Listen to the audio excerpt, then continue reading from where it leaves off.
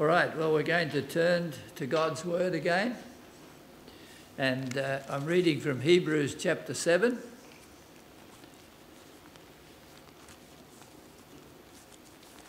Hebrews chapter 7 and verses 22 through to 25.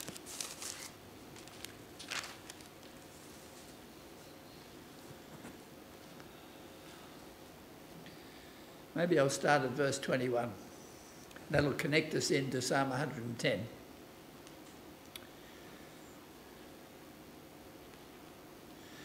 And inasmuch as he was not made priest without an oath, for they have become priests without an oath, but he, that is Jesus, with an oath by him who said to him, the Lord has sworn and will not relent, you are a priest forever, according to the order of Melchizedek.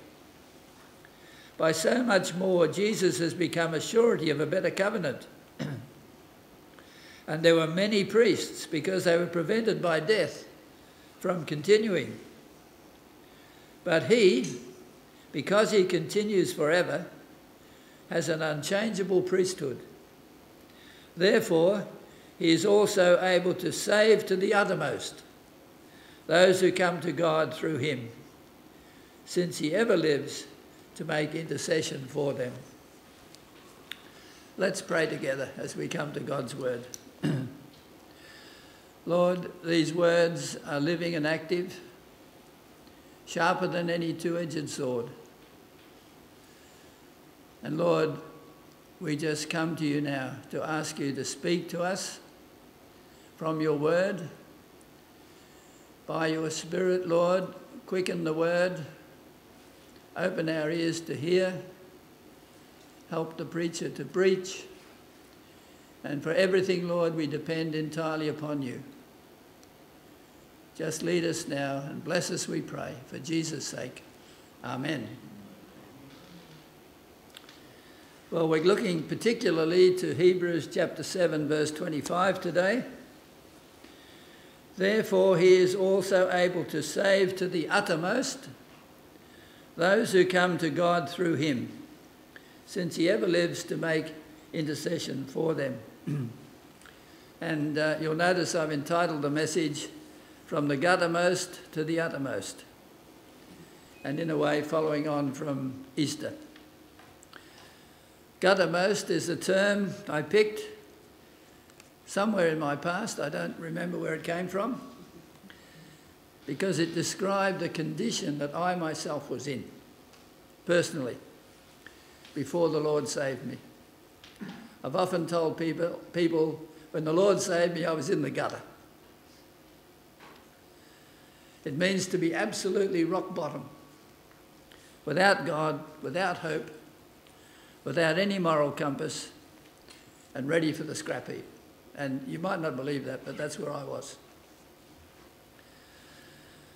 To the uttermost describes someone lifted out of these disastrous life situations into the forgiveness by God, a cleaned up life, faith, hope and love, and a glorious purpose for life in time and eternity.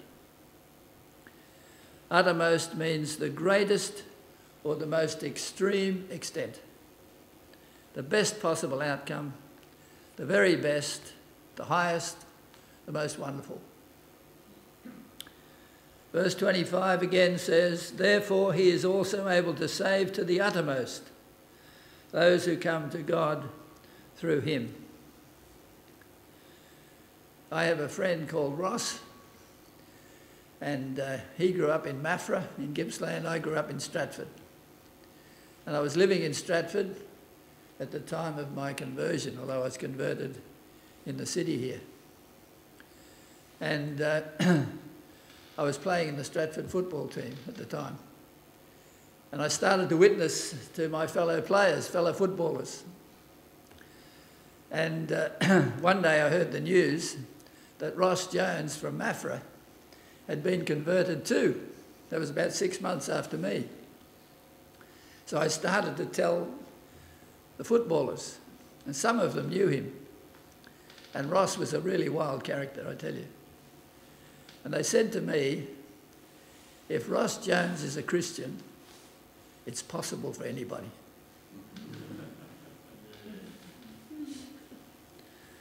From the Guttermost to the Uttermost. Ross, by the way, went to West Africa. He translated 4 Bibles for the people.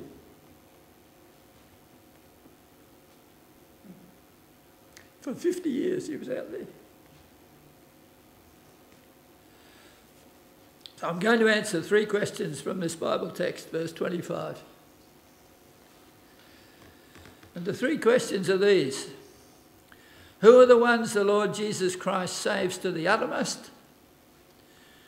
Secondly, why is he, the Lord Jesus Christ, able to save to the uttermost? And thirdly, what does it mean for us to experience salvation to the uttermost? This is where the rubber hits the road, as we say, how the gospel applies to us. But firstly, who are the ones the Lord Jesus Christ saves to the uttermost? Well, that's an easy answer. It's in the text.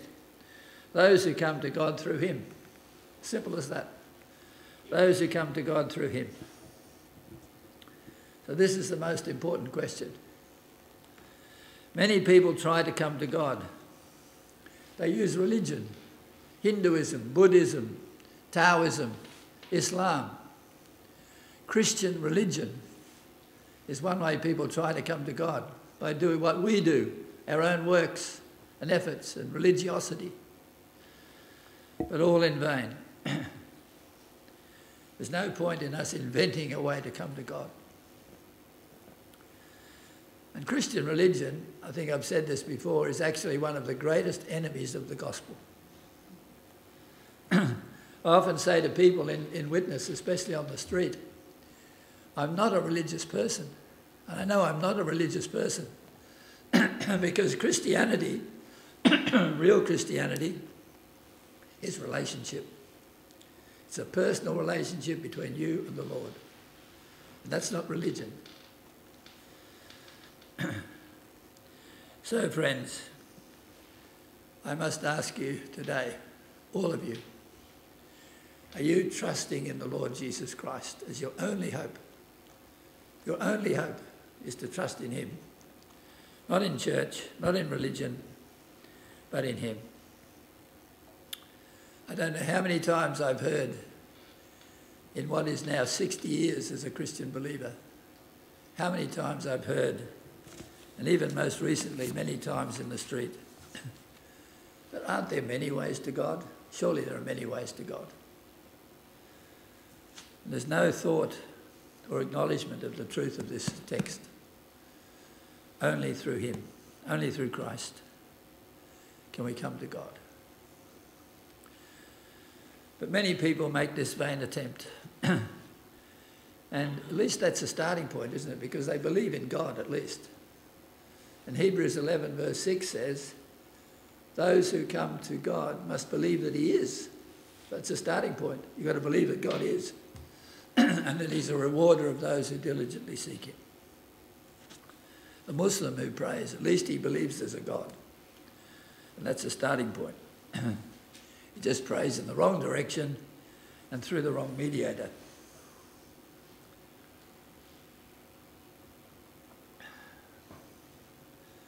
And that's why I just want to briefly mention the destructive forces that are in our society today, trying to cause people not to believe that God is, trying to force people to deny God.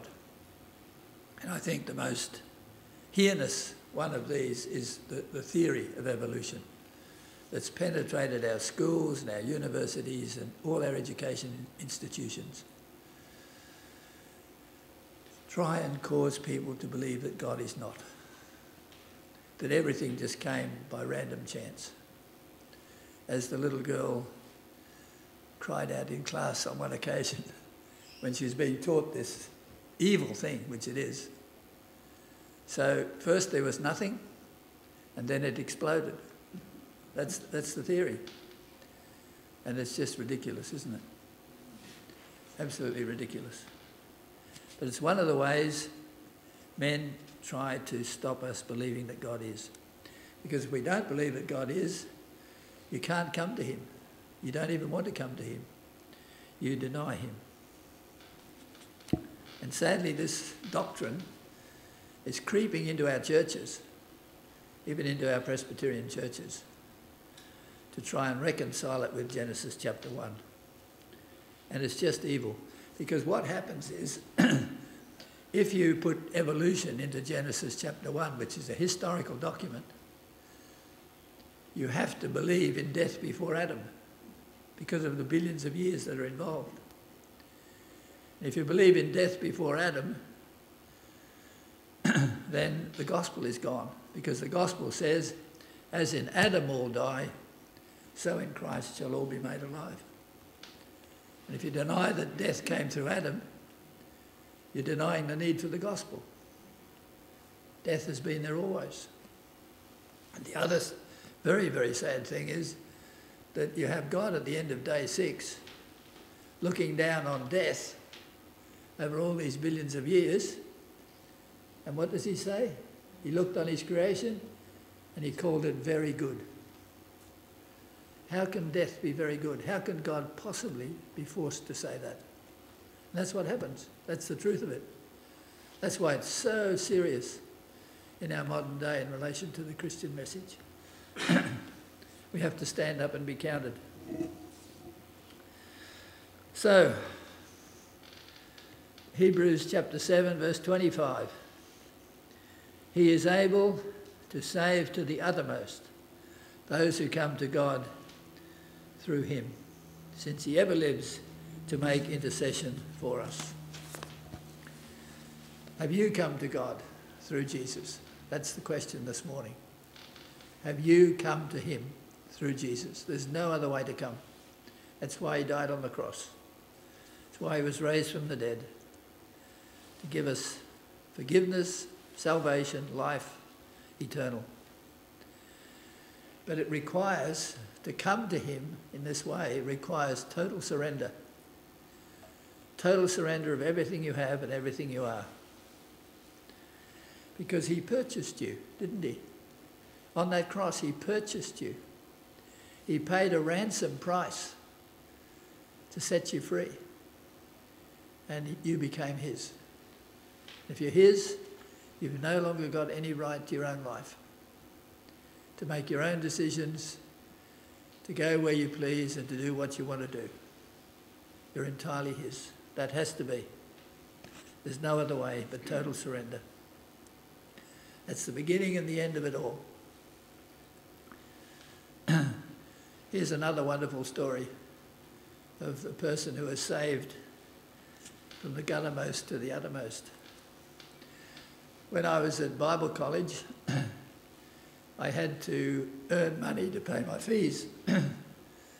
And I got a job with a lady just up the road from the college, Miss Nell Pivus, weeding her garden, and she used to pay me something for weeding her garden. And one day she came out of her house and she said, "Len," she said, "the most amazing thing has just happened." I said, "Oh, really?" And she said, "Yes. There was a lady just up the road here that my Bible study was praying for, and we were witnessing to her and trying to get her to come to the Lord. She kept refusing and refusing. This had gone on for years. And she said, and then this lady had to go into hospital for an operation. It was a very serious operation, she said, and none of us expected her to come out of it. We thought that would be the end of her. We last minute tried to convince her, but no go. And then she went under this operation, and she did survive. And when she came out of the anaesthetic, and people visited her, she said, "I now believe in Jesus. While I was under the anaesthetic, he came to me, he spoke to me, he drew me to himself, and I was saved." And she said, this all happened while I was in the operation. Really, really wonderful thing happened. He is able to save to the very uttermost. But the second big question that arises from this text is, why is the Lord Jesus able to save to the uttermost? And the following verses tell us why. He is able to save because he's become surety of a better covenant. He's able to save because he's not prevented by death from being the high priest. He's able to save, verse 24, because he continues forever. There's no end to his ministry. He's able to save to the uttermost because he ever lives to make intercession. He's able to save because as high priest he's holy, harmless, undefiled, separated from sinners. And he's become higher than the heavens. He's entered into another world. He's gone into another world way beyond where we are now. And there he sits on the throne of God, ever living to make intercession. And he doesn't have to make daily sacrifices like the Old Testament priests. He doesn't have to, because he made a once and for all sufficient, complete sacrifice for our sins. He doesn't need to make sacrifices daily. And then we're told he's been appointed the Son who's been perfected in his work forever. A wonderful, wonderful salvation. Able to save to the uttermost. Finally, because of his resurrection, which proves to us that the death was sufficient. If he hadn't risen from the dead, we'd wonder. But because God raised him from the dead, he put the seal on him. This is the seal. This is sufficient sacrifice for the sins of the whole world, if the whole world would believe. He's able. And the final question, what does it mean for us to experience the salvation to the uttermost? We've related to the questions, who are the ones who the Lord Jesus saves to the uttermost? Why is the Lord Jesus able to save to the uttermost? And now, what does it mean to experience this salvation? You saw it in the life of the Apostle Paul, that amazing salvation he experienced. Racing around the Near East, persecuting Christians unto death, he said. Involved in the death of Christians because he was so angry with them. And yet the Lord turned him round. He turned him round. No one is too low. No one is too desperate. No one is too sick. No one is too despairing to be saved. The Lord reaches down to the guttermost level of desperation, to despair in people's lives in order to save. No situation is too difficult. No distance from God is too far. No sin too great. No resistance too strong. Because while we were helpless, while we were sinners, even while we were enemies of God, Christ died for us. He saves to the uttermost. Because while there is life in our bodies, he is able to save. You remember last week Chris mentioned the thief on the cross. One of them at the very last minute was saved. The other one was lost, presumably. But he was saved. Saved to the uttermost. I was travelling on a train from Warrnambool back in the 90s, having preached in Warrnambool, and an old lady sat beside me in the train, and I thought to myself, this old lady is very, very near to her departure, so I must talk to her about the Lord. So I talked to her and turned the conversation, and eventually was able to share the gospel with her. And she said, "You're just like my great-grandfather." She said, "My great-grandfather was an evangelist too," she said. And she said, his name was Dr. John Singleton. And she said, "I've got his diaries, and I'm working on his diaries now," she said. But the most wonderful part, she said in his diaries, is the occasions when, in the last 2 weeks of Ned Kelly's life, he was visiting Ned in the Melbourne jail, bringing the gospel to him. And she said, it's written in my great-grandfather's diaries that he was fully persuaded that Ned came to the Lord before he was hung by the neck until he was dead.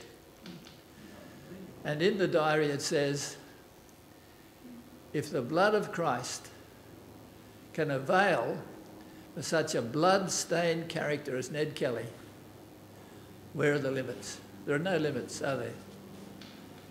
Even Ned, we trust, we'll see in heaven.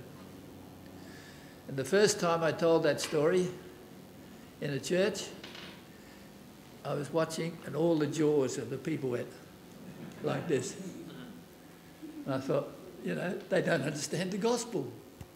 If they understood the gospel and the grace of God, they'd be saying hallelujah, but their jaws all dropped. As if to say, whoa, how's Ned Kelly going to get into heaven? He's able to save to the uttermost, friends. From the guttermost to the uttermost. And please, make sure you're trusting him. Make sure your life's been changed, like it was changed for the Apostle Paul. None of us have had that experience. But we have had the experience of coming to know him. And we can say we know him. And we know that we're saved because we've experienced the washing away of all our sins. And the Lord is our Lord. Let's pray. Heavenly Father, we thank you for your word. We thank you that these words are true and, Lord, we can trust them and receive them and believe them. And please, Lord, help every one of us here this morning, if we're not already there, every one of us here this morning to come to you through Jesus, to experience forgiveness, to experience new life, to hand over our lives to you, Lord. We know that's the requirement. We don't belong to ourselves. You've ransomed us with such a great price. And so, Lord, now we follow you. To you be the glory, you be the praise and the honour. Forgive us, Lord, when we take honour to ourselves. All we have and all we are is yours. So take us, Lord, and may we today go on our way rejoicing. And we pray in Jesus' name. Amen.